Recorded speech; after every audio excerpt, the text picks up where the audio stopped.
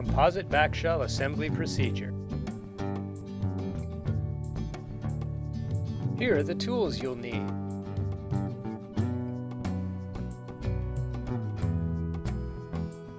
Tools such as soft jaw pliers, crow's feet, open-end wrenches, and adjustable open-end wrenches should not be used on composite coupling nuts.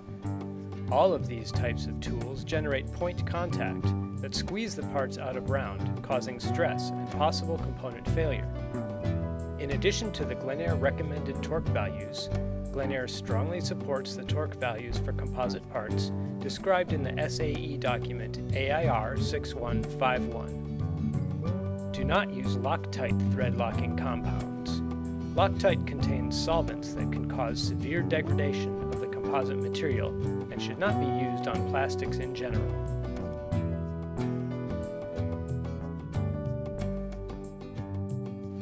Step 1.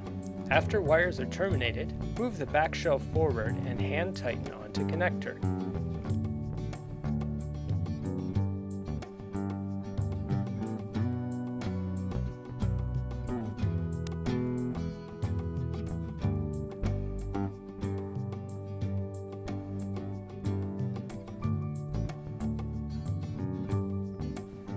Be sure that the accessory teeth are engaged peak to valley. If inspection hole is present, verify proper engagement. Step 2. Mount assembly onto torque wrench and tighten coupling nut to the proper torque value.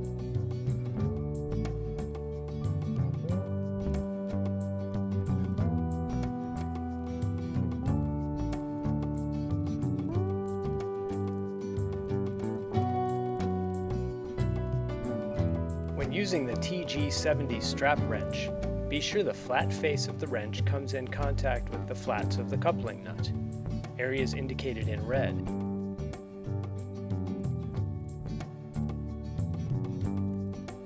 Important: do not tighten coupling nut with the pointed end of the strap wrench, as this could damage the coupling nut.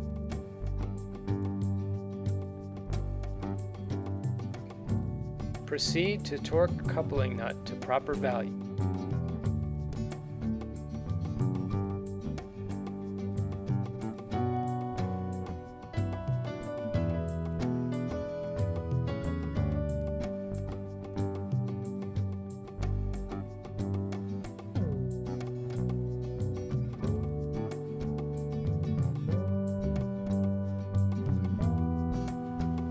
Alternate torque method.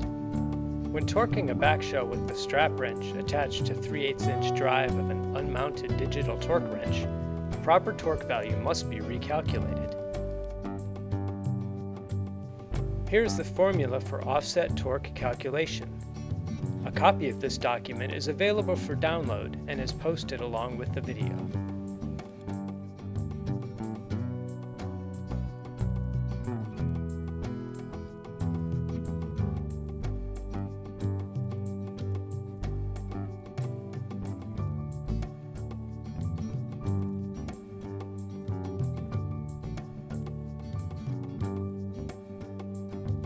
A complete list of torque values is available for download as a supplemental document from the Glenair video library.